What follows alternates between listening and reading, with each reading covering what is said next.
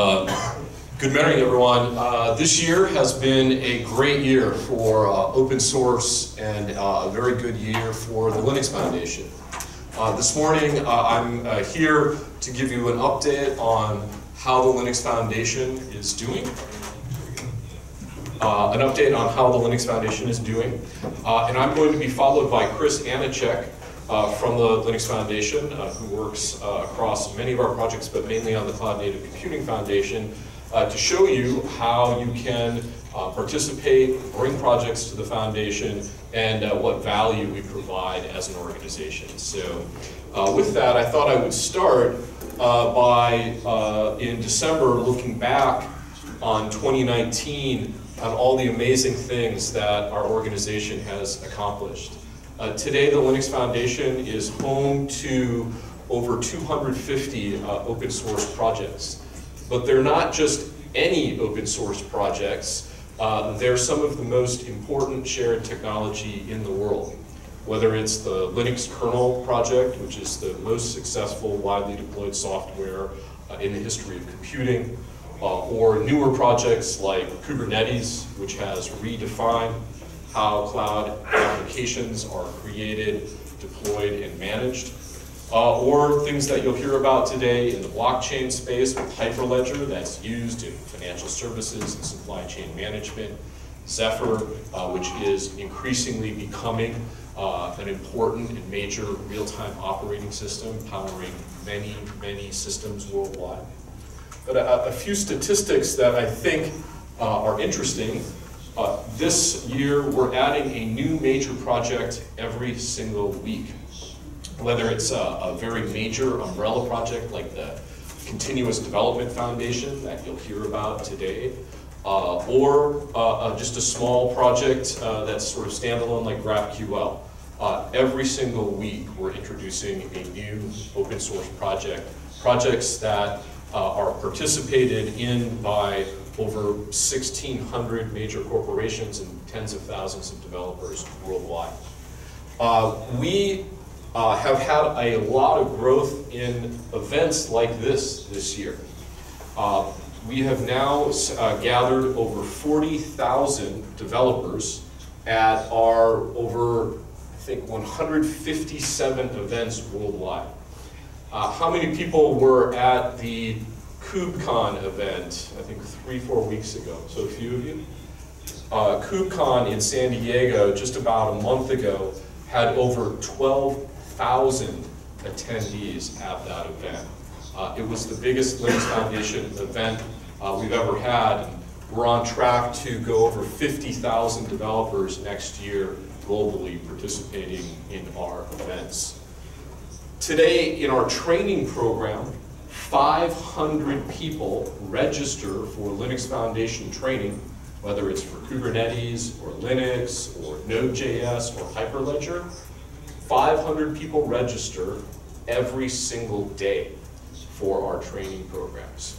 We're training millions of developers globally on the latest open source technology, from massive open online courses all the way to skills-based testing for Kubernetes, Linux, and many other cutting-edge technology. We introduced new software tools this year to help our communities grow. We introduced a mentoring platform that can enable mentors to pair with mentees to teach new developers about how to participate in projects like Linux, like Kubernetes, like Node.js.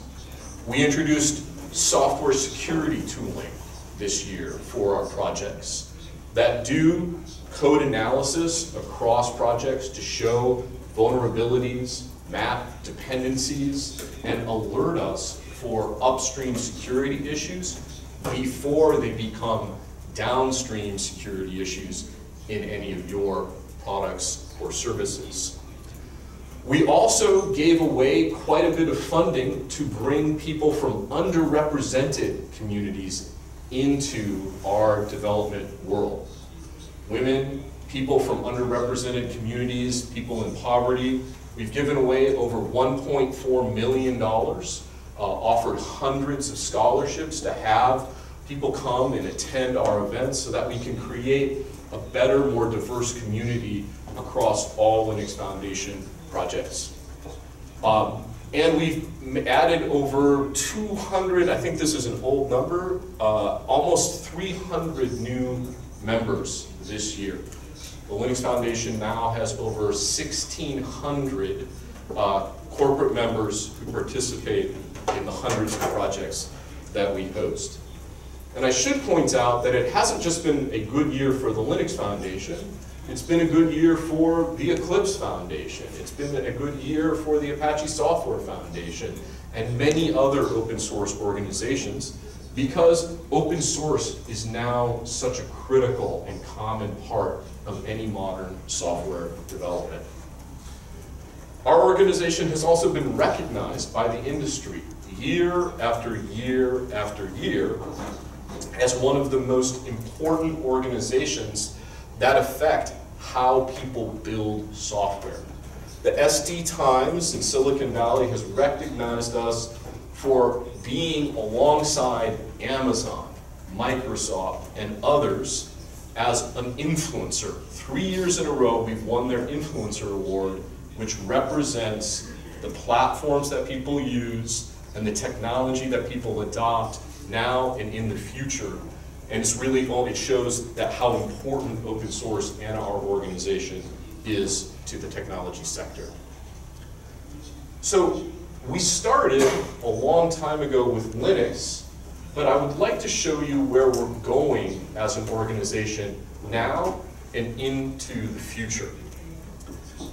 With Linux, we obviously started focusing on one platform, mainly on the Linux kernel project, and mainly working many years ago to make Linux a ubiquitous global computing standard.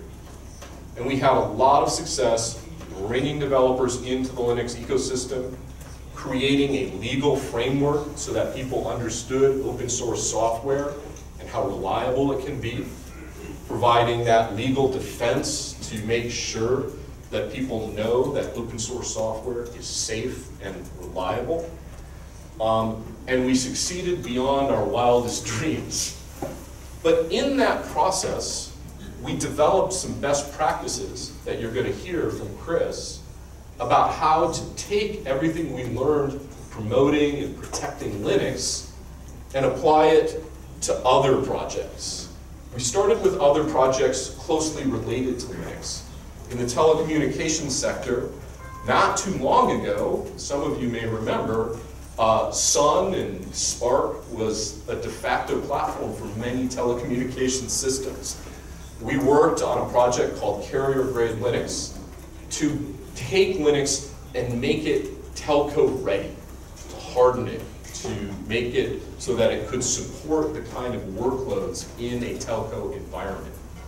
And that has been unbelievably successful and was at the time, essentially entirely displacing Sun Microsystems in the telecommunications sector. Our Yocto project is a good example of where there was a need for a modern embedded system, a custom build environment for Linux. We were able to work with all of our member companies and thousands of developers. And now the Yocto project really is the de facto standard for building custom Linux distributions, in particular for embedded systems. We then expanded beyond Linux-related projects to the networking sector. In 2010, I want to say, I can't remember the exact date, we started working on the Open Daylight project. This was an open source project for software-defined networking at a time when the networking industry was moving from a hardware-based industry to a software-defined industry. So the same concept of server virtualization was being applied to what we now know as software-defined networking today, or networking virtualization. Open Daylight quickly became a standard software-defined networking framework, and based on that work, we expanded into many, many new areas of collaborative development across a even wider variety of industries.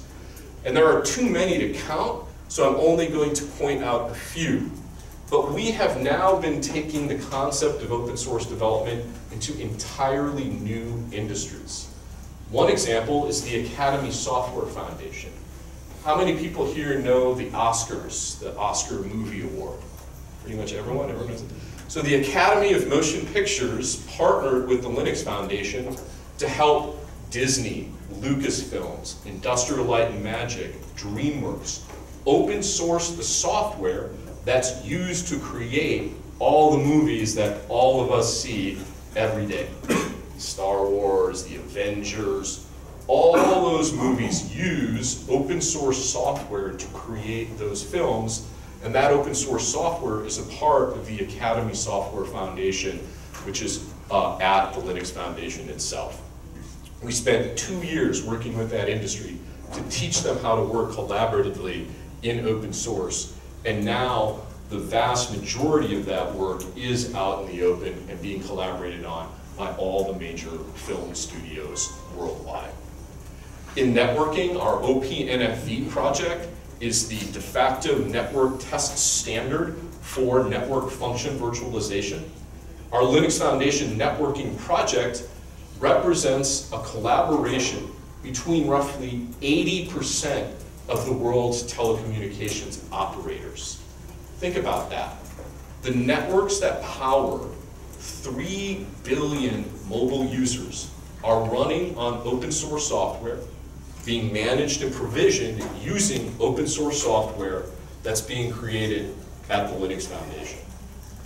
Our automotive grade Linux project grew mainly out of here in Japan, in an early partnership with Toyota Motor Company and many other Japanese automobile makers and supply chains, companies like Renaissance, Panasonic, who participated in creating an open source reference implementation for the in-vehicle experience, the informatics, displays, and so forth.